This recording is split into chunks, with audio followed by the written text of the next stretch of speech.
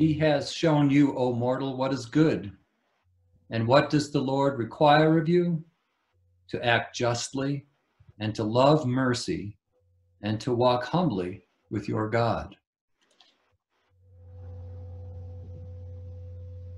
Love the Lord your God with all your heart, and with all your soul, and with all your mind.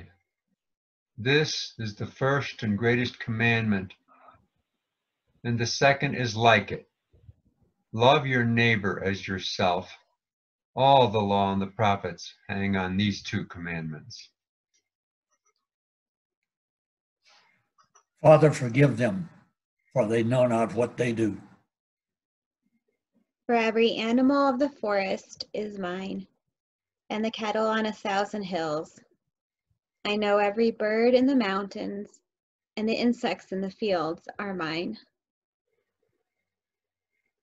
For surely I know the plans I have for you, says the Lord, plans for your welfare and not for harm, to give you a future with hope.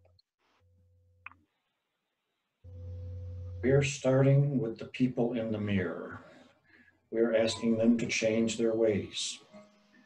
And no message could have been any clearer. If we want to make the world a better place, take a look at ourselves and make a change.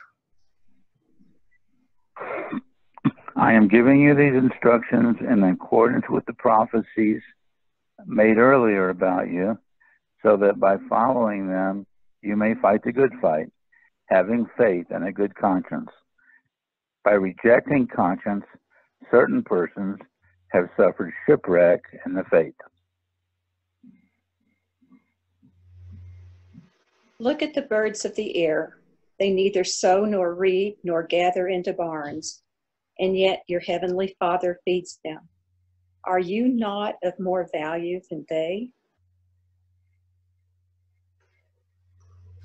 Show family affection to one another with brotherly love. Outdo one another in showing honor.